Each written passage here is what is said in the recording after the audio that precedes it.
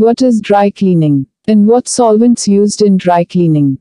Any cleaning procedure for garments and textiles that doesn't involve water and a chemical solvent is known as dry cleaning.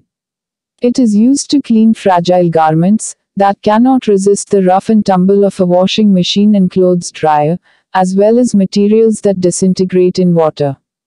Different solvents are used by dry cleaners to clean textiles. The early solvents included gasoline, kerosene, benzene, turpentine, and petroleum, all of which were extremely flammable and hazardous.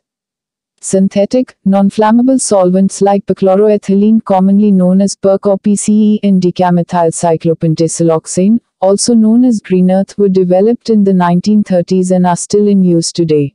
Before dry cleaning begins, detergents are either added to the solvent, or they are added at specific intervals throughout the procedure.